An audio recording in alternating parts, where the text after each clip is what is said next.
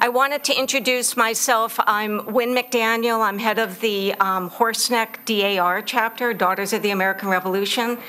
And we're pleased to, this is our third event, or, Fred asked Missy to come in. But anyway, I did want to talk a little bit about our chapter. Again, it's Horseneck, which was the original name of Greenwich before it became Greenwich. We're a new chapter. If I could give you all a homework assignment, if you'd like some help in doing research on any of your ancestors, please let us know. We'd love to have you join our chapter. Just as a little tidbit, when Missy was at Central Middle School many moons ago, she pulled out a book of land deeds, and that's what really kind of sparked her interest in writing 4 books. And so with that, we're so happy that she's taken this on as a passion to talk to us and educate us all about our roots here in Greenwich and the history of our town. So with that, I'd like to just turn it over to our first selectman, and then we'll get right into it with Missy. Thanks, Wynne. Thank you so much, Wynne. Actually, I have some interns for you if you need any help. I do. We'll talk to you after. But thank you all for coming. This is a great crowd. Missy and I talked the last time at the library, and a bunch of us had to leave, or a few of us had to leave, so I was kind of jealous that everybody else got to see the presentation. So as a townie, as somebody who loves the history here and someone who taught history, this is something that is right up my alley. But I don't know everything because Missy just taught me a couple of things about our seal and General Putnam. So I'm eager to hear more. So Missy, thank you so much and welcome to Town Hall. Fred, thank you so much for having me. I really appreciate it. I don't know, there's a camera somewhere, but I don't know where it is. But anyway, the earliest history of Greenwich, I just want to preface it by saying it's not a nice story. It's really a very ugly story. And when I started my research, I kept wondering, well, this story is so amazing and dramatic. Why am I not reading stories about what happened from people who were involved in it? And one day then it dawned on me. I really feel that people were ashamed of what their ancestors did, and I think, and also they feared retaliation. So there are not a lot of first-hand reports, but luckily, since we were really a Dutch territory in the first 16 years, I found a lot of our records were not here, not in Hartford, but they were in Albany, New York, because we were part of Dutch New York. So let me start by telling you, my research got so involved in it because it was so giving. There was so much that happened here. I have to do this. We had to make a choice between power and clicker. And so my clicker is not working, but my laser is, and so I have to advance it this way. So I just want to orient you a little bit with where we are, the power players at the time of the really 1620s in England. Here we have the major power players, those who controlled global trade were really part of what happened in the United States. And there was England, of course. The great British Empire was building, and right across the way was New Netherlands and the Dutch West Indies Company. And the Dutch West India Company was really a company that the government outsourced their foreign relations to. So it wasn't really the government of Orange Nassau, it was the Dutch West India Company who really colonized parts of South America, the Caribbean, of course Manhattan, and all over the world. And they were fighting with the English for, over hundreds of years. They were always battling each other for, who would control global trade. And there are many wars. The most violent were the Anglo-Dutch Wars, and there were a series of about 4 or 5 or 6 of them. The other player at that time were the Spanish. And of course, the Spanish had gone down into South America and wreaked havoc with the Maya and the Inca there in their quest for gold, sending it they would go down to South America, take that gold and other things, and then they would sail back home, and in sailing back home, they would come up the coast of North America.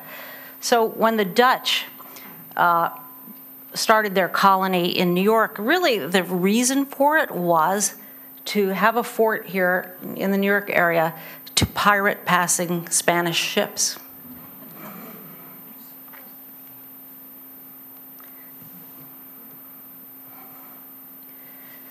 So there were really 4 fights for Greenwich. We were sort of born of conflict, and I'll go over each of them. The first was the Dutch versus the Native Americans here. Then the English versus the Dutch. New Haven Colony got involved with threatening our founding woman, one of 2, Elizabeth Phones Winthrop v. Hallett. And then the New York Colony versus Connecticut Colony helped make us what we are today. All pretty colorful episodes. I'm sorry. So I'm going to take that in order. The Dutch against the Americans. Of course, there were cultural, technical, the disease influences, differences between the 2 cultures. It was a dramatic culture clash of one society that has different technology, has different disease pathology, and different cultures. They just could not understand each other.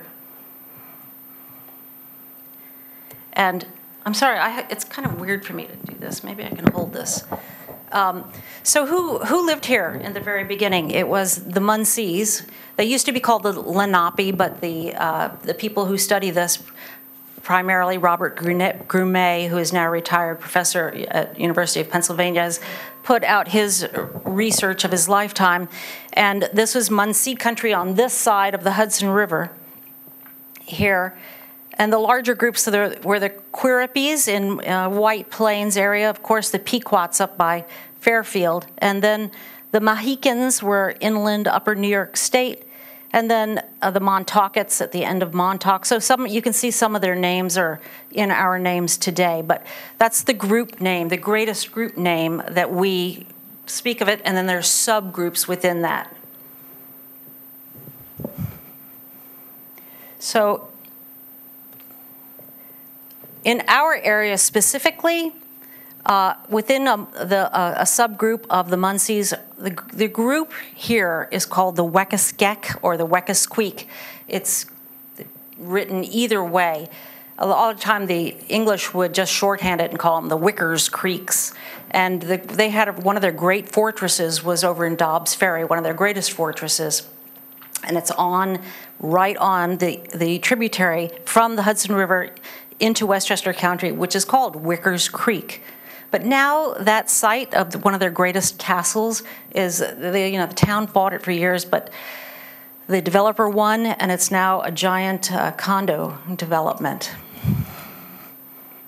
But you can also see that the groups on Manhattan were called the Manhattans. There's in Long Island the Rockaways, the Merricks, the Massapequas, the Secatogs, the Matinnicocks, all familiar names.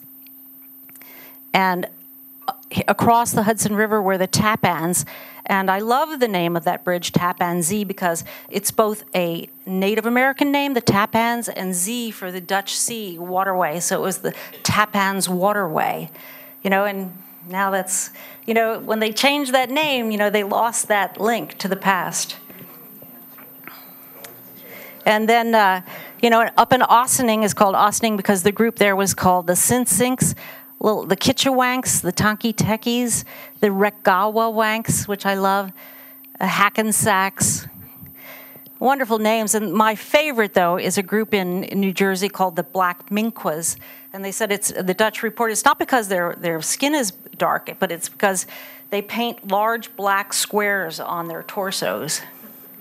And it is probably, I imagine, I'm guessing, so at a distance you could see who they are. Yeah, let me go through this because I've got a lot to cover, but hold on to that thought. On the Dutch map of the time, this is what their great castles looked like. They were enclosed, big enclosures, very solid, very sturdy. They said these planks were maybe 10 inches thick. And inside were longhouses, and in each of these longhouses, up to 5 or 6 families could live. So there were very large communities. These were all, of course, destroyed on purpose to make you think that the Indian culture was nothing, and that was by design. But their structures were strong and very durable. And they had a hole in the top for the smoke, and then they would build fires in a line down the center. And of course, the people would cook and eat on either side of them, and just jam-packed with people. They called them these streets, and trees within. And at night, they would pile brush here. You know, it was reported from the Mystic Massacre that they would put brush at the entrances at night so they could see, hear anything happening at night. Circular and square, the great castles. And of course, that's what the Europeans called these structures, castles, and that's why North Castle is called North Castle, because there was a large structure there. It's mostly speculated that it's on the IBM High Plateau. And these are not the Munsees, because we have just one picture of them, but these are Western people, but just evocative. This is the only painting or depiction that we have of the period of time of the people drawn by a European. But he has a fortress-looking structure as a tattoo here. He has snakes up his arm. He has tattoos on his face. I don't know what this is, but his hair is hanging to one side. And this cloth could be used as bedding or warmth or a pillow or to carry things. It was multi-purpose. And they had these leather gaiters on their legs, as she did too. But she also has snakes on her and tattoos on her face. And this hanging a pot in a tree, anytime they got a gift. There's a great book called A History of New Netherland by Adrian van der Donk, who was a contact period reporter. So if you visited someone, you gave them a gift and they would hang it in the tree outside their dwelling. And in Greenwich, what we found artifact-wise, we have Bernie Powell in the 50s, did his research at Indian Field. Here's some of the artifact that he found. I've spoken to him. He's passed away now, but he was such a funny guy. I mean, fun, lots of great stories. This is the pottery that the Wekasgek made, very distinctive striations at the top. And in fragments, the Dundee School has this most amazing artifact collection of Indian arrowheads and pottery shards from the Dundee Rock Shelter. The exhibit's not dated or anything. I don't know who did it, but they have this at the Dundee School office. I was blown away to see that. And this is Sam Bridge. When Sam Bridge Sr., he used to, in the 20s and 30s, drag smooth some of the great estates with horse teams. And in doing so, he found a lot of arrowheads. And these are some that he found. They're white. They felt that the white was a better, more powerful arrowhead. And this is what Mr. Bridge found. And this is the nice collection from Greenwich Historical Society of what they had. Mr. Bridge was telling me that one day found an incredible tomahawk in a stone wall, but then there was a burglary, and the only thing they took was the tomahawk. And also, Bruce Museum has quite a nice collection. Here are some of the pottery shards where you can see that kind of marking. And this same kind of marking is found down near Manhattan. So, of course, in the 1630s, they originally were there to pirate, and then, when I don't think there was no report of them getting a Spanish ship at any time, so they turned to trading for animal fur. And I can't tell you how many tens of thousands of animals were killed in that. It was very lucrative, and Indian people would go far inland for pelts, very far away. It must have taken them days to get there and get back to trade here on Manhattan. This is printed backwards by the printer, but this is the original fort. It's 5 or 6 sided mud brick, always in disrepair. Here they are coming to trade. They would also, of course, come to trade from the saltwater marshes in New Jersey. They did very well at first, very profitable. But when the Dutch came, they claimed a whopping amount of land. The land they claimed because they had a fort down here in Delaware. They claimed all the land from Delaware to Maine, and they called it New Netherland. In the 1640s, things started going wonky there because it was run by Willem Kieft. Willem Kieft was tremendously unsuited to his job, but the Dutch West India Company didn't support Manhattan. They gave them no money for roads or hospitals or churches, streets, schools. No, it was nothing like that. It was just supposed to be a trading post, and that's all they wanted out of it. They didn't want to spend the money on infrastructure. And in fact, they had just lost a big war down in Brazil. Things were going wrong for them in northern Africa. So they were really, trying to be economical. And then they had this guy here who was not trained to be a governor. He was just trained to run a trading post. He was an alcoholic. He was he made terrible decisions that endangered the Indian trading alliances that had been built over the years. And, he systematically destroyed that relationship. And so the conflict became known as Kieft's War. And it was a case of cultures just not understanding each other or not wanting to understand each other or really in open conflict with each other because it became an endless cycle of retaliation. There was no fencing here. It's almost impossible to imagine this land to the Hudson River where they said before there were roads and fences, you could easily walk from Greenwich to the Hudson River and back in a day. Just imagine that, because it's really not that far away. But you find that impossible to believe with all the superhighways, in the way today. Well, European livestock with no fencing trampled over the also fenced native planting grounds and trampled it.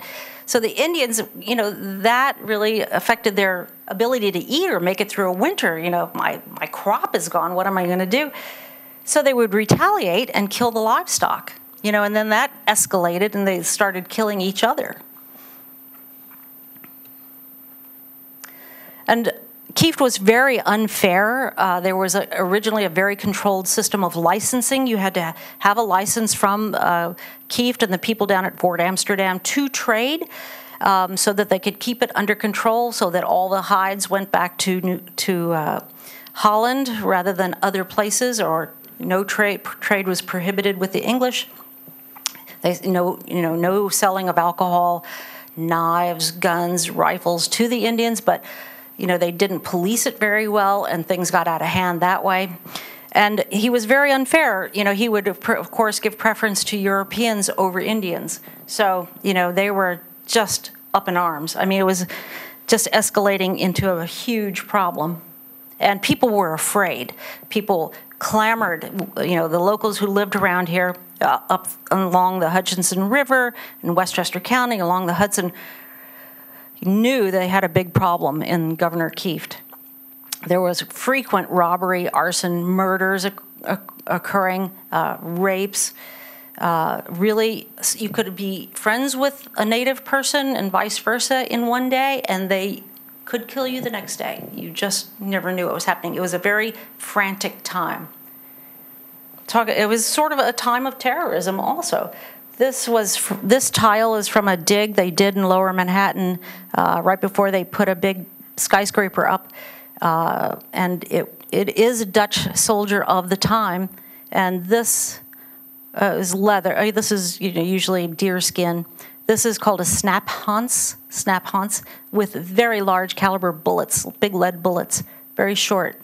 They said that they even developed Kieft himself developed a short little knife to disembowel natives at close range. At the same time, Greenwich was founded. The English were sweeping down from their bases up in Boston, and they landed on Greenwich. They came to Greenwich because Stamford would not allow a member of their party to live in Stamford, and that was Captain Daniel Patrick and his wife Anna. Captain Daniel Patrick was a real lout, not respected at all. Cheated on his wife. Governor Winthrop kicked him out of the Massachusetts Bay Colony. No church would have him anymore. Stamford wouldn't have him anymore.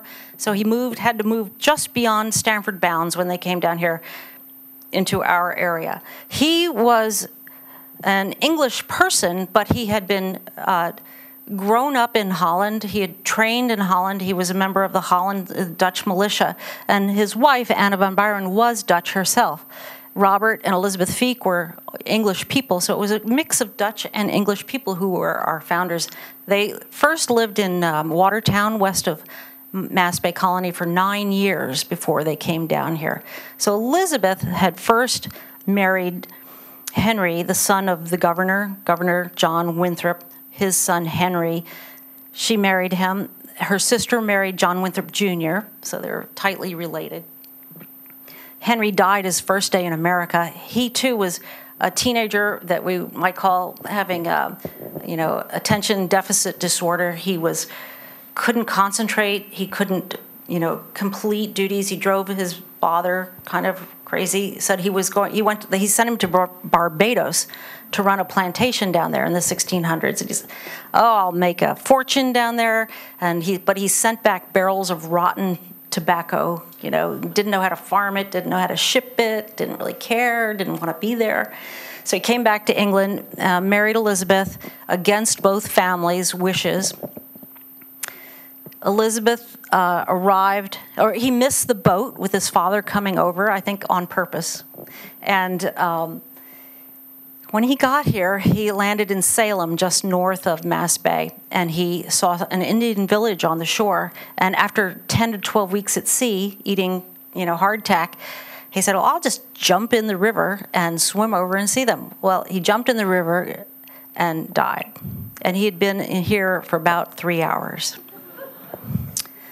So Elizabeth was pregnant with his child, and she came about 3 weeks later and moved in with her sister and brother-in-law and the rest of the Winthrops up in Mass Bay Colony. So, and then they moved. She married Robert Feek up there, and they lived in Watertown for 9 years before then they came south, because people were saying the Connecticut River Valley is so lush and fertile, it's not so rocky, come on down. So they brought all their kids with them. And in the purchase, she bought Greenwich Point for herself. And it's very likely she was a midwife or had medical training, because her husband, Robert Feek, was an alchemist. Her father was a pharmacist or apothecary. She had run his business for years in London. Robert Winthrop Jr. was also the major physician for most of the state of Connecticut, helping people through his network of midwives. So we have they're transcribing his medical journal right now. It's taken years. But in all likelihood, it seems most logical that she had medical training.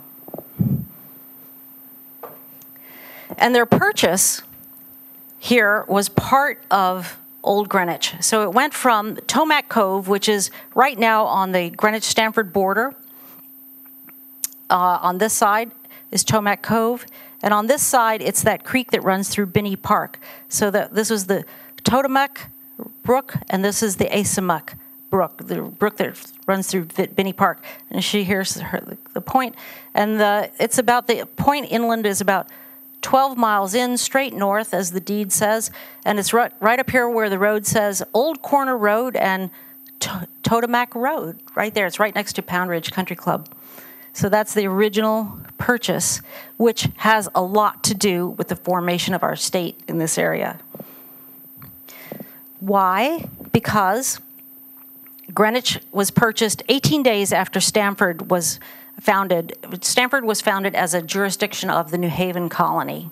However, when the Feeks and Patricks bought here in Greenwich, 3 months later, they were unsure of the jurisdiction at that time.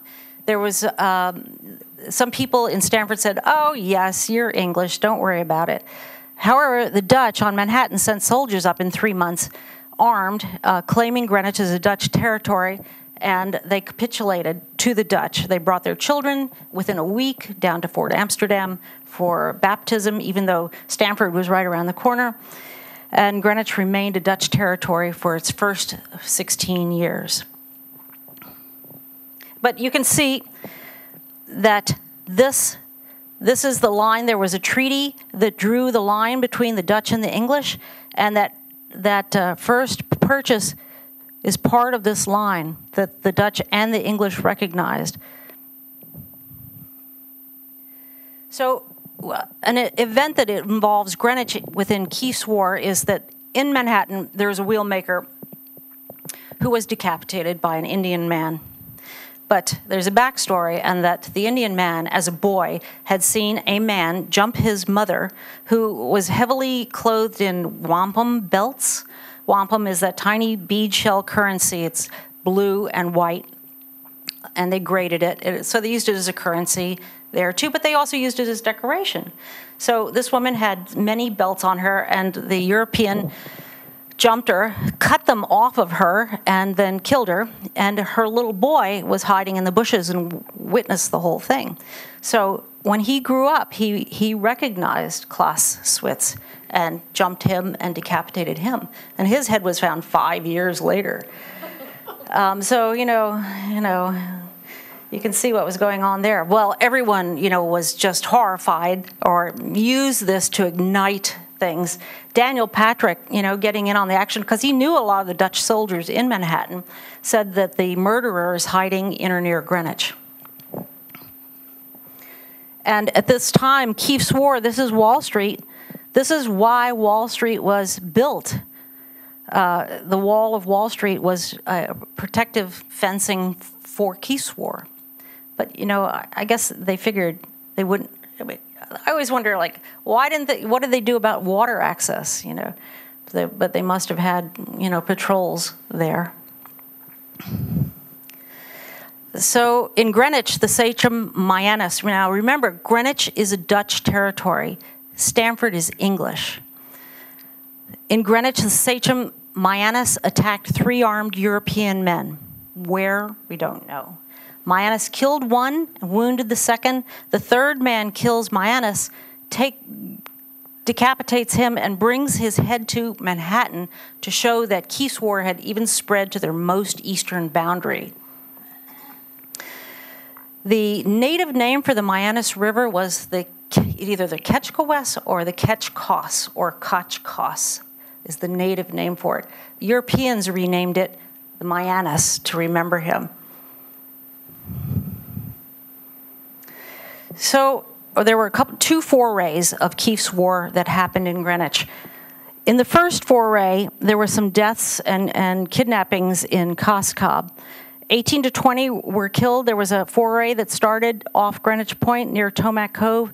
They came up the Mayanus River, and they say near here, which would be Lower Stanwich Road area. It was just some women and children and some old people in a village in this winter. But they were often hostages. Like today, there's still a currency, hostage trading. They took them as hostages, killed some people, burned all of the food that they had, from a very significant structure there. And an Indian man said, he turned on his own people. He was a traitor. And he said he would lead the Dutch to a huge massing of native people. On the second foray, Kieft sent Dutch soldiers to Tomac Cove. It was 3 boats of largely mercenaries. So they landed here, and from this point, they started the march to the large massing. The large massing was in February of 1644.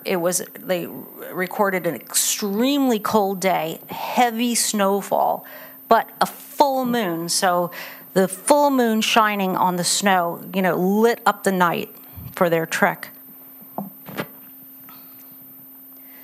And then the Dutch document has a very good document. However, it's pretty impossible to pinpoint the location, even though there are many locators in the document of where the site was. But they did march from morning till about 10 o'clock at night in a northwest direction. And in this attack, I won't go into all the details about it, but they surrounded the wooden structure, the castle. They didn't allow anyone to get out, and of course it's all wooden, so they threw torches and torched them. And then one evening, the native sources say 500 to 700 were killed in one night. I mean, it's just horrifying. But that was these people were used to this kind of gruesome warfare in Europe. The English fought the Scots and the Irish, bloody war of the time. So there are 4 historically proposed locations, and I don't know why my little thing is not here.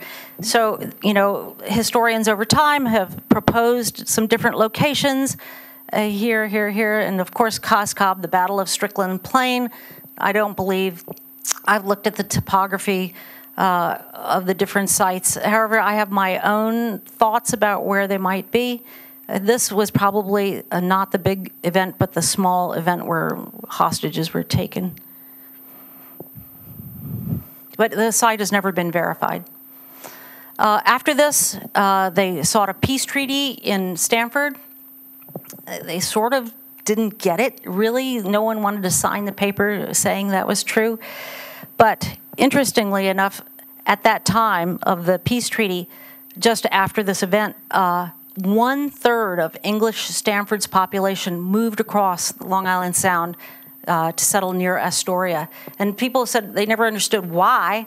They thought it was a religious difference, but no, it was, fearing, rightfully so, there would be retaliation. Daniel Patrick was killed by a Dutch soldier in Stamford because the murderer was never found, and they thought that he was just leading them on a goose chase for his own amusement. So he was shot and killed there in Stamford, and the murderer, they let him go because they thought it was justified. The native population never really recovered, and then William Keefe was finally recalled, and he was almost home to Holland, but there was a storm and a shipwreck. He was lost in the shipwreck, along with a suspicious fortune in guilders. So, it fizzled out, but there were still outbursts. When our Elizabeth went to Astoria area, there was a flare-up again, and it burnt her house down there as well. But I wanted to move on to the English and the Dutch dispute, where, again, Greenwich is right in the middle of, 2 global powers fighting. So, we know that the Dutch claimed it's such a huge landmass, they could never possibly defend that. And here's Stuyvesant. At the time, this was 2 directors after Kieft. But the English from Massachusetts were spreading down, our way. This is John Winthrop Sr., our Elizabeth's father, ward, guardian, father-in-law, and uncle. So this is just some period dress from the Plymouth plantation people. So this is, the working people. This is what our people would have looked like. So the English coming closer from Mass Bay down to us. They had Hartford. They had a fort at Hartford. They were in Stamford, and then on to us. So I've made the yellow are the English initial places, settlements. The white are the Dutch. The Dutch were really here first, and they had spread up into Connecticut, into Hartford. They were, of course, the great Dutch patroon ships along the Hudson River, where they had massive, massive plantations. But, a lot of them lost it in the American Revolution because they bet on the wrong side. Their lands were confiscated. They even had a place down, a settlement in Delaware, at a place called Swannendale. And so that's why the Native Americans called European Swanakins from that. But they call the Native Americans also called the English Owenucks. We don't know why. But the Dutch called the natives wild men, and the English called them savages. So this, of course, they couldn't defend that, so the last place they could defend their territory near Manhattan was right here at Greenwich. Greenwich became the boundary between the Dutch and the English, or it was the boundary between New Netherland and New England. So I always laugh when they say it's the gateway to New England, because really it was the gateway to New Netherland. And the border, the defended border between New Netherland and New England was the Innis Arden Country Club Creek. That is the Tomac Creek.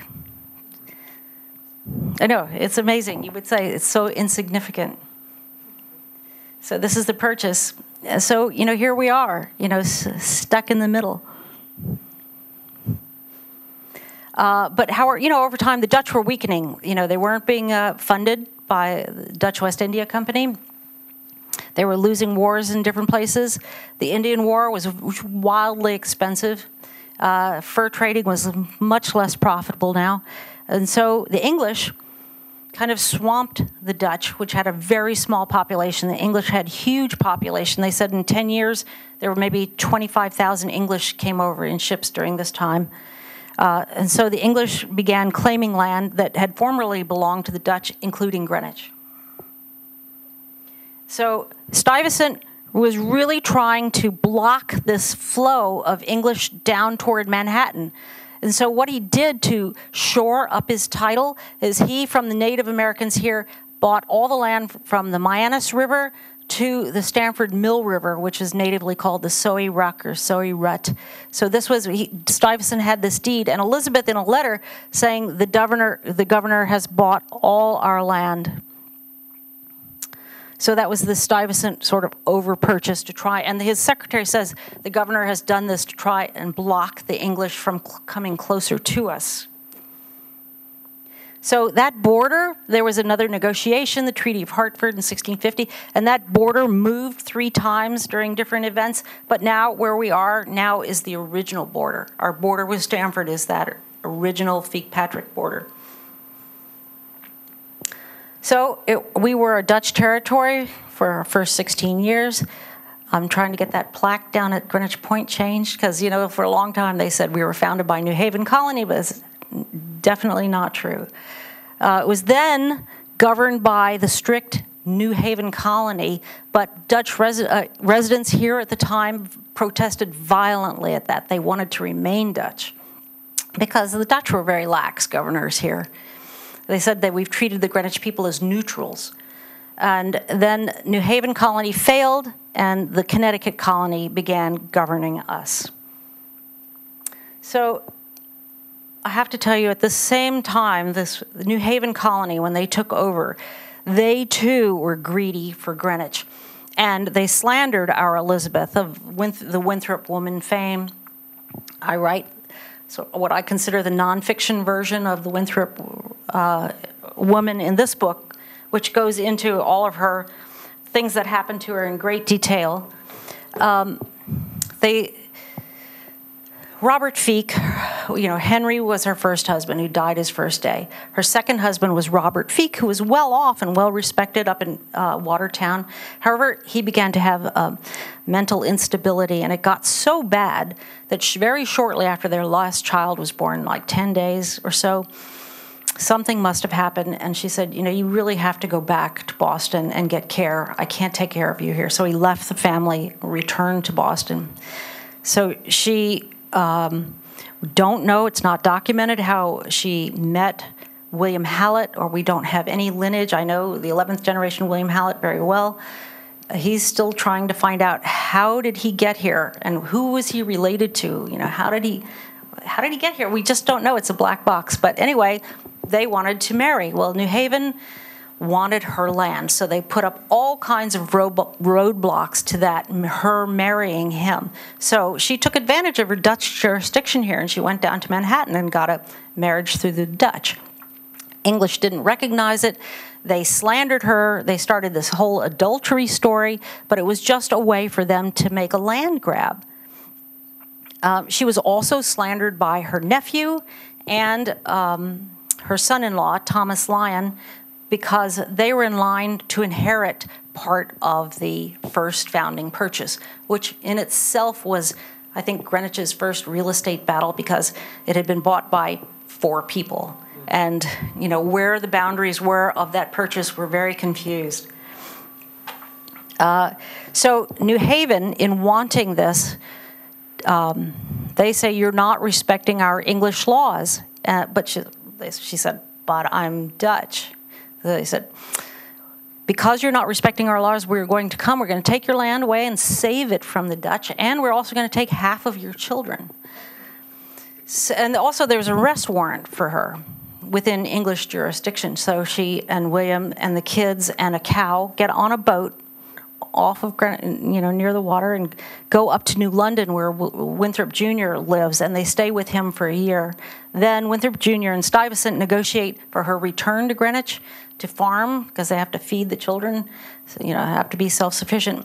So she did come back to Greenwich for a year. However, when Stuyvesant bought that overpurchase, they were very worried. William Hallett writes a letter saying, the English may take over here, and if the English take over, we're in real trouble. I mean, look at the irony of that. Here she is, English royalty. She's a Winthrop, and she's safer under the Dutch than she is under the English for her land. Coveted Greenwich. So when they come back, they just preempt the English taking over, and they leave. They go down, and Stuyvesant has given them a title to a very large farm down there in what's known as Astoria today, is where they settled.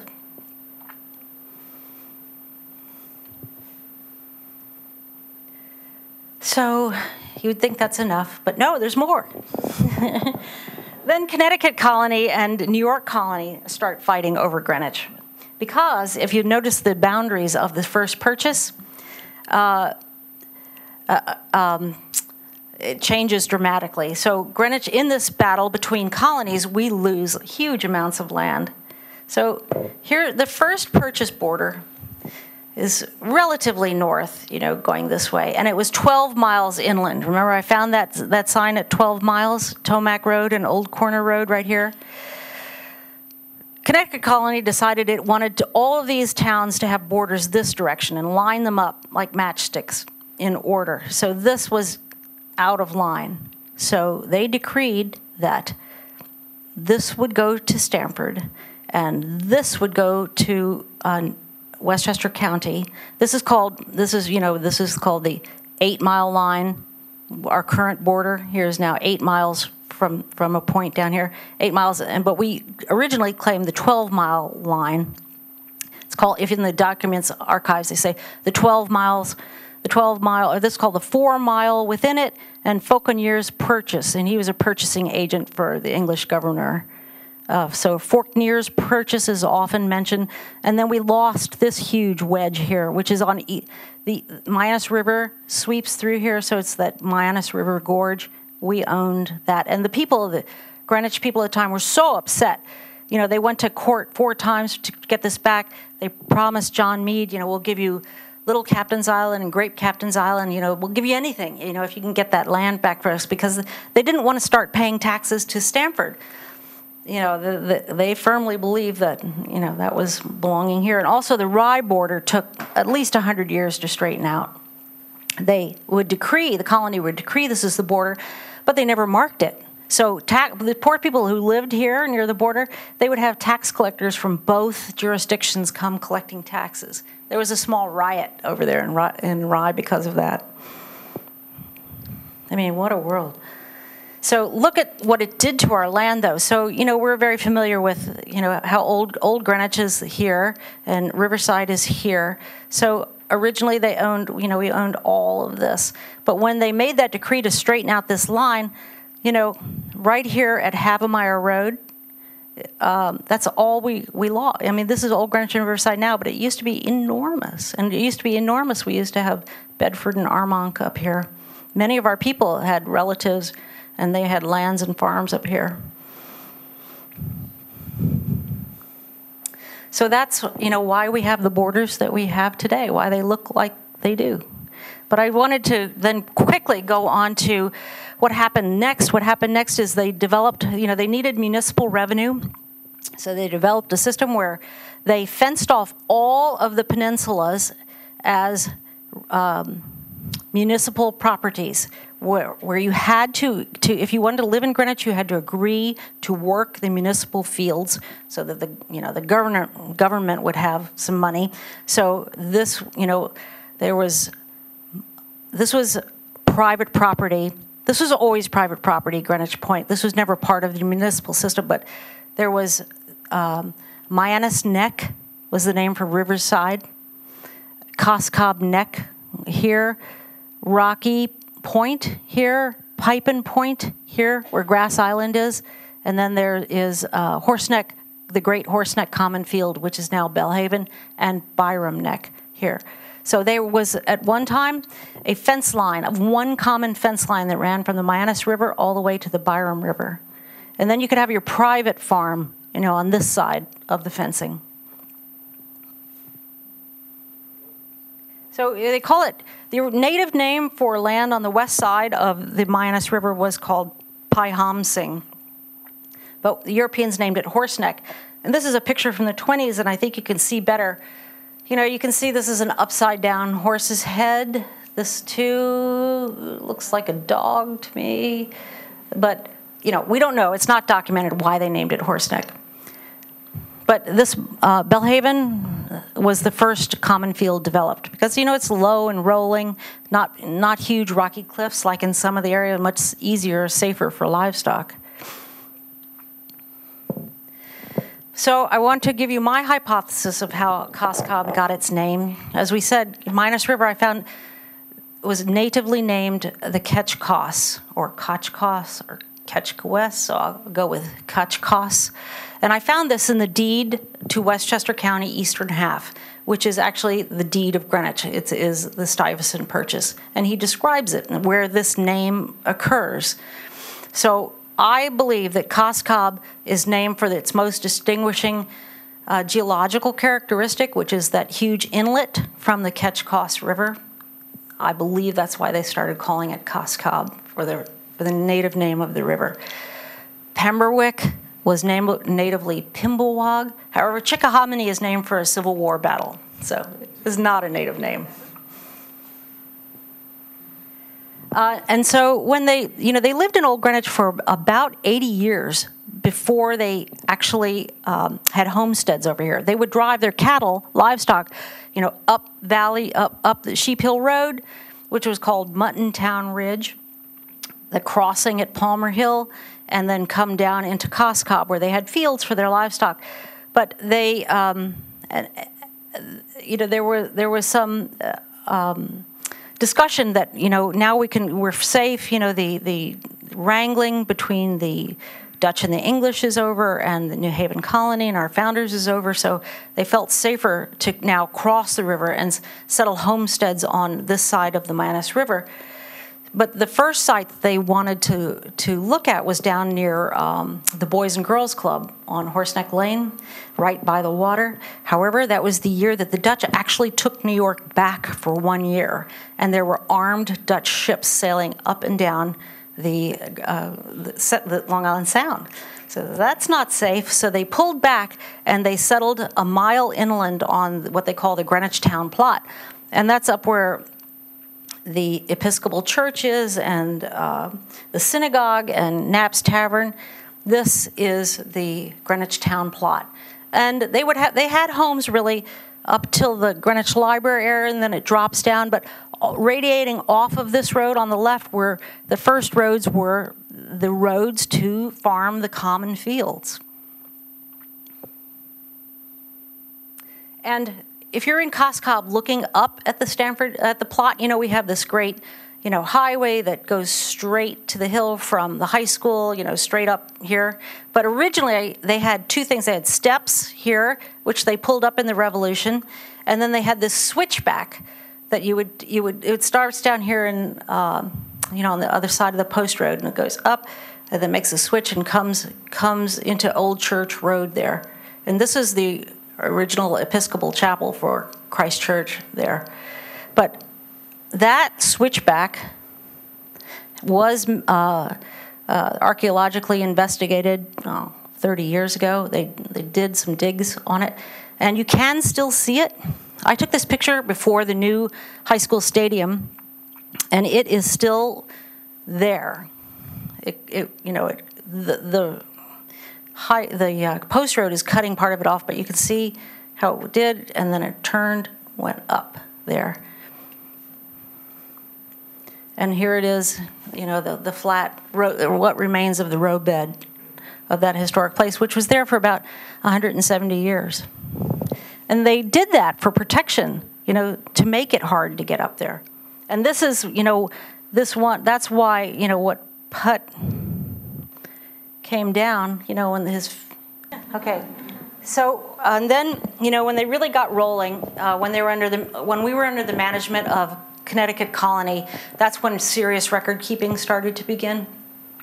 They they had land lotteries to develop these huge amounts of land that we had. Now that in Old Greenwich, the plots were tiny little farms, but they saw the rest of Greenwich was enormous, and they looked to how do we develop this most, I wouldn't say equitably, but I would say fairly. So they would very systematically decide lots or areas of town that they wanted to have a lottery on. Everyone could participate in the lottery who was a freeman. There were restrictions, and the lot sizes were not even, and there were no roads to them. You would decide how much money you wanted to spend, and put in your number into the bowl, and then they would draw the lottery names. And the lottery name process is, if you were the first one drawn, you got your first choice of land placement. And then after the lottery was over, you would horse trade with your neighbors to put together contiguous parcels of land. But there was still no roads to them. There was no way to get there, and they had nothing on them. And then they were the upper.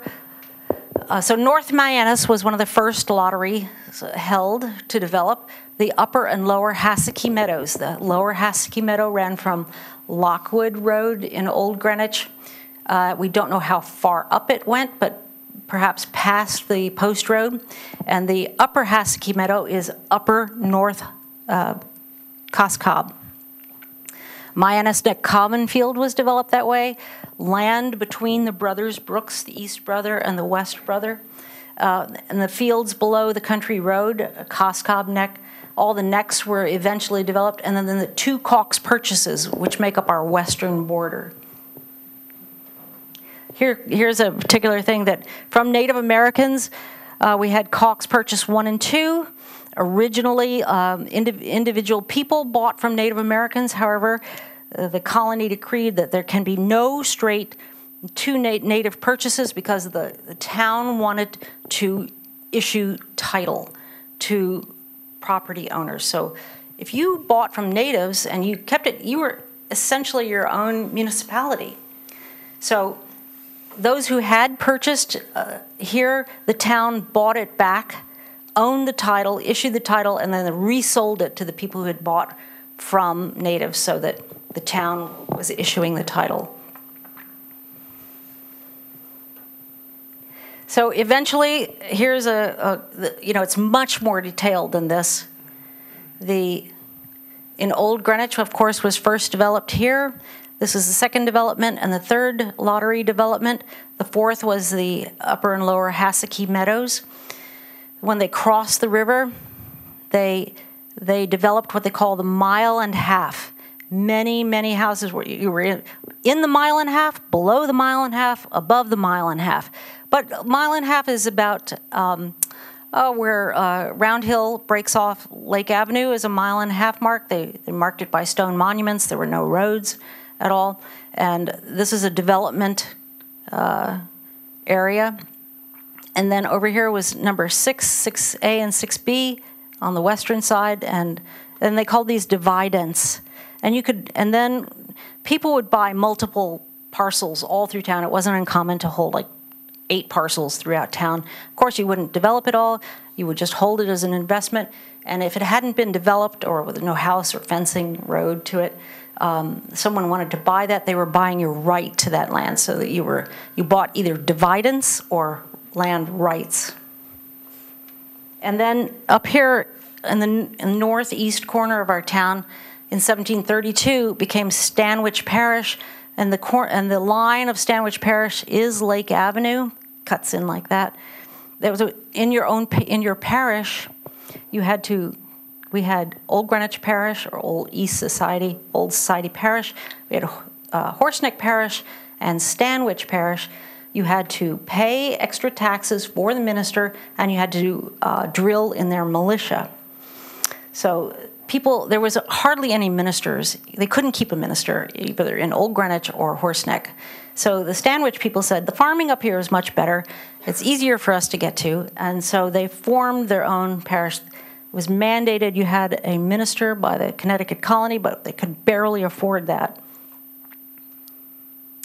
These are the lines of our part of Stanwich. So the big conundrum was we can't afford to pay a minister. These people were poverty-stricken. So Connecticut colony created this thing called Stanwich that would be half Greenwich, half Stamford, and the church would be in the middle of the two. But I found the other half of this map at the New York Historical Society. And it is this. So this is the other half of that parallelogram, which the colony mandated. So we see this. Now, here's what I love about this map. That this map remembers the original purchase. The original, here's Greenwich Point. Here is Havemeyer, right there where the angle change was. So here's our current line. But look, this parallelogram, there's a little pencil mark.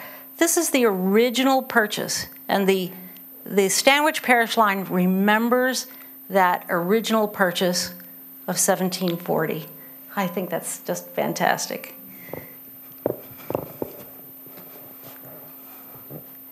So from that, our 1640 European beginning is remembered. So thank you very much. Appreciate it.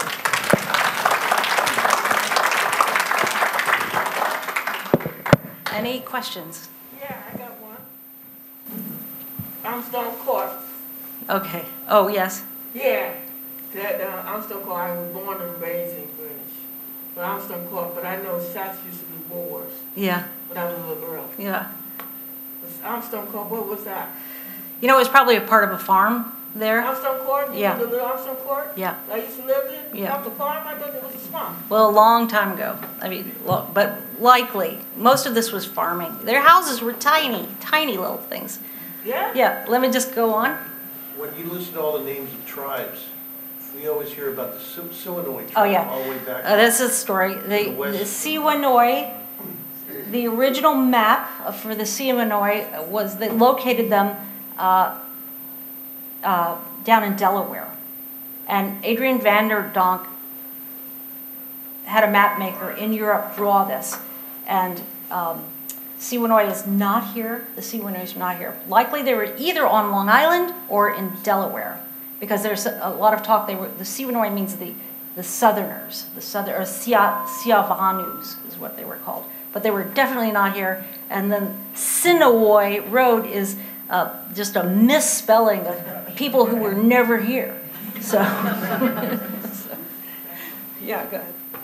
The original purchase, from whom was it purchased and how was that recorded? It was the document that I saw as a third grader.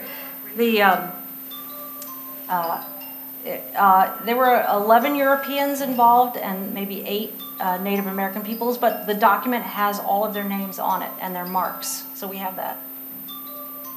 And where is that recorded? In the town hall vault, right in this building, is that document. Beautifully conserved, and now I've transcribed all those documents. Thank you. Yes. What year did they reconstruct Huts Hill? They, I think it was in like the 1800s, 1875-ish, and then they did it again in 1920. And I remember seeing a newspaper story. The pitch was so steep that the newspaper called it the most dangerous road in Connecticut. But I have to tell you, but even in the 1600s, they called the land where Greenwich High School sits is the Great Swamp. Thank you so much for coming to see us today. This is so interesting. Do you know the story of Greenwich Avenue? What is it? Yes, I do, because I found it, that Greenwich Avenue is the fence line between Rocky Neck and Pipe and Point Common Fields. You can see it on a map drawn for Washington, clear as day. It's a fence line between two common fields. Yeah. Yeah. Was this strip farming? You talk about a common field, or was it simply for cattle? It was for cattle, livestock. I mean, they had oxen, sheep. No mention of goats, dry and wet cows. And one of the first things they decided in the first recorded town meeting here in like 1648 was which of the selectmen was going to be the shepherd that year. And it was a major decision too then to say we're going to combine the flocks of Stamford and Greenwich and we're going to get a shepherd. And that's what Sheep Hill Road, to drive them up Sheep Hill Road from Old Greenwich to come down Valley Road to Coscob Upper Field and Coscob Lower Field for grazing, because you know they rotate the grazing fields. Were oyster beds an important economic? Not mentioned, but yes, I mean likely they were, because there's a great story, Astoria, William Hallett, but it's recorded in the Dutch archives that Stuyvesant was coming up the East River and they had misjudged the tides, and so they pulled over and they used paper fuses to light their muskets, and so they saw right off Astoria there, in the water, oysters. So they used their fuses and fried up the oysters for lunch. Yes. Across the street from the Coscob Fire Station, there's a little stone walled area, looks like a cemetery with a big mound in it. Oh yes, that's the Hitchcock family, 1800s family. Is that what this is? Not Indians or anything? No. Yes. The steps carved into stone across. That's like 19th century construction, because he did come down those little stepping stones. But I was telling Fred earlier, he didn't get to Stamford in time. This is Putnam, General Putnam. But it's very dramatic, he was rushing, of course, to get there, but he didn't get there in time. And you know what? They should have posted people down at Portchester, because 6,000 British troops came from Portchester up the post road, and they didn't even see them until they were at the Second Congo. And then he took off down the steps. He didn't get there in time, and so the British sacked Greenwich. They just trashed the place. So, we have that happy picture of him trotting down the steps, but, we lost. Was the ownership of Greenwich Point? I mean, I can go from here back a little bit, but can you give us a little further background? Well, after, it was first called natively Monacoego, then Elizabeth's Neck, which she named, then Todd's Point, and then now Greenwich Point. 4 names for the same place. But after she left and sold it, and we have who she sold it to, it was a collection of small farms, fenced in, like 5 and 6 acres farms there. Could you tell us the new thing that our selectmen learned about the medallion of the seal? Oh, well, this is Putt, riding happily down the steps, but he wasn't successful. But we have this other seal of, the Pilgrim and the Native American, but, it's not, now you know the unhappy story there, that it was a very fraught relationship. I just sometimes wonder, who was he married to? Who were his children? Who was his family, Myanus? Where did they live? We do have a street called Whitmore Street as you go down into, if you're going to Home Depot over there in Stamford. You know, you go down the Post Road, and on your left, sort of across from Ethan Allen, is Whitmore Street. Whitmore had his cattle or livestock in the early days grazing in that field, you know, that low field.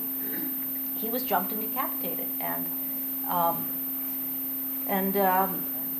you know, that was a major trauma for the early community. I mean, that's how afraid people were. This is part of Keith's War, you know, that Whitmore, and it's right next to, I think, Myanus Road. I can't think of it, but it's two historic names right there, because it's a perfect place on that ridge to look at your cattle down in the field. So, but thank you. I really appreciate it. Thank you. And I do have books.